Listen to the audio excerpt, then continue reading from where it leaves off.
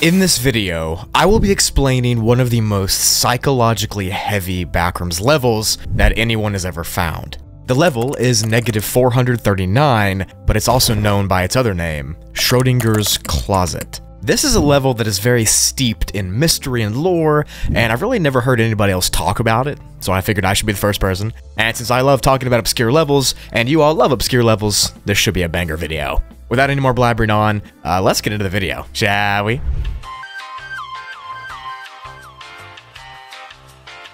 Level -439 of the Backrooms, aka Schrodinger's Closet, has been given a classification of undetermined due to the many mysterious properties that surround it, as well as unknown information that has not been documented about entities that lurk inside this level. So obviously the level's name, Schrodinger's Closet, is a reference to the psychological scenario of Schrodinger's cat. Now, if you've never heard about that or anything, I'm going to go ahead and summarize it right here really fast before I hop in the explanation of the level. In this psychological scenario, there is a box. And inside the box, you put a cat and a harmful poisonous substance. Then you close the box and you lock it and you seal it. At this point, the cat is then exposed to that substance, but you won't know if the cat is dead or alive until you open up the box and see. So until it's opened, the cat is simultaneously alive and not. And until it's removed from the box, it's in this state of limbo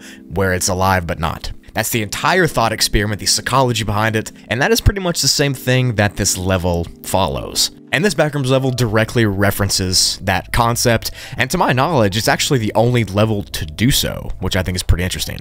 But with that intro out of the way, let me get into the level's details and explain all the lore that surrounds it. Level -439 begins in a small, dark, cramped room. Inside this room, there are no features of note that stick out. The only thing that you can see is a strange, intimidating door right in front of you. The door is illuminated by an unknown source of light coming from underneath it, but other than that door and the light shining through, the rest of the room that you're currently in is very, very dark. It's pitch black, and there is no distinct features or windows or layouts or anything else. It is a small, cramped room. The temperature in this room is ambient. It's not hot, it's not cold, but you feel very limbo. You feel very strange. There's no sounds to speak of, nothing coming from anywhere, and even the sounds you make fall completely silent. The only thing you'll be able to hear and feel is your own breath and your own heartbeat. Also, there's no lights inside this room, and no matter what light sources you bring, like it's a flashlight or a phone, that also won't work. Now, the darkness in this little tiny room has been described as abrasive and aggressive, and it feels like it's judging you, staring at you, suffocating you. And even though there's actually no creature around you, the entire darkness embodies being alive. It feels like it's a thing that it's so dark and so oppressive. The darkness has no eyes, but it tends to see everything. Moving beyond this very dark, small room, there's literally nothing for you to explore or move to or get to except that closet door right in front of you. Now, the room you'll start in is like 10 feet by 10 feet. It's very, very small, and it's just tall enough to where you can stand up inside of it. So you're gonna want to try to explore on, and this closet door being the only way out, it naturally leads you to explore what's behind the door. This closet, of course, is Schrodinger's Closet. Now, it is not recommended that you venture deep into it, or into it at all for that matter, no matter how intriguing it seems, no matter how alluring it is, but you do have to open it up if you want to get out of the level, so just get that out of your mind. Don't be too scared to, but also don't go too deep in. If you do open the door, the following is what you will be greeted with. Swinging the creaking wooden door open, you'll hear the sound of a hollow and guttural, deep rattle. A sort of rattle, if you will. And you'll feel this immediate gust of freezing cold air hit your face and skin. The rattling noise from deep within inside the closet will shake your bones and will frighten you. The cold air has also been described as death's kiss. There's an overwhelming and overbearing stench that also hits your nose when you open this closet, and it smells similar to mothballs and mold and iron. There's a dark and dank, pungent odor and feeling of decay and rot emanating from deeper within inside the closet, the source of which is unknown from where you're at. The cold air inside this closet makes that smell even worse. It makes it sharper, like a knife stabbing your nose over and over.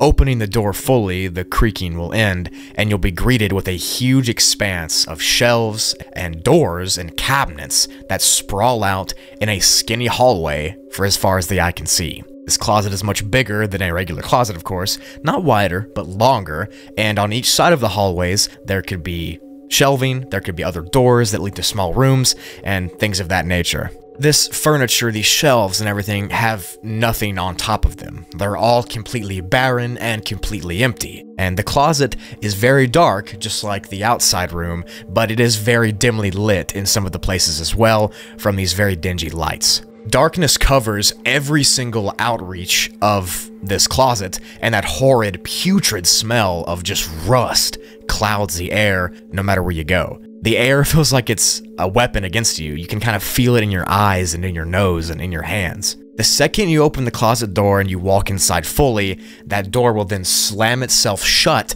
right behind you and lock you in this closet, essentially sealing your fate for now. You can't break down the door, you can't smash it, you can't tear off the handle. None of that seems to work. You are sealed inside of Schrodinger's closet. Once that door is shut, the level's gravity sort of creates this vacuum that pulls you deeper and deeper into the claustrophobic abyss of this closet. Some force, natural or unnatural, just begins to compel you to walk forward, and it pushes that smell of rot and maggots in your nose. It feels like you're underwater, that it's so hard and difficult to breathe through whatever this nasty smell is. And as long as you keep walking deeper and deeper into this closet, you are what the level wants. You're neither alive nor dead, thus making this level's survival rate an exact 50-50, and also thus fulfilling the prophecy of its name, Schrodinger's closet. You're not guaranteed to live, and you're not guaranteed to unalive. This closet will continue to generate as long as you walk forward, and eventually it'll get more and more claustrophobic, as if it wasn't skinny enough already, just a few feet wide,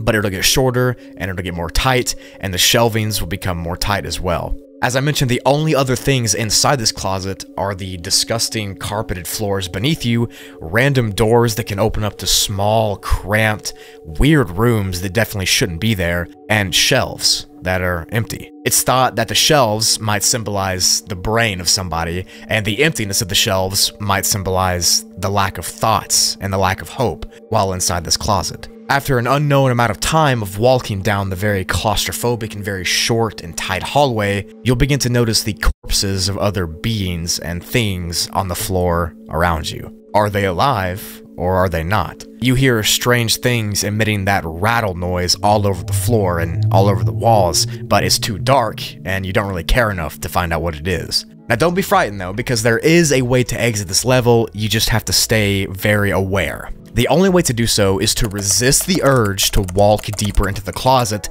and make sure you stay near the door. As I said, the door slams shut when you walk in, but after about 5 minutes of you being inside the closet, it cracks itself back open very slightly. Once this happens, you have a few seconds to run and burst out of the room, opening the door and getting back to that small black space area, and that is the only time and the only way that you can even escape Schrodinger's closet. It only opens once, and it never opens again after those few seconds. If you miss it, you essentially seal your fate, and you'll be a victim of the closet forever. If for some reason you want to enter this level, maybe to see what it's about, maybe to see if you can explore your own mind and psyche while exploring the closet or whatever, you can enter by getting lost in the darkness of level 6, and you'll find yourself here in that small cramped room at the beginning. To exit, you gotta do what I just said, walk inside the closet. Once you get inside that dark, cramped room again, you'll be sent back out to wherever you came from. Now that's all easier said than done, of course, because this closet has that ethereal draw to it. It has this ability to kind of lure people deeper and deeper, almost to where it's irresistible. But you can't give in to that, and you cannot go deeper, because like I said, you gotta get out using the door that opens for just a few seconds.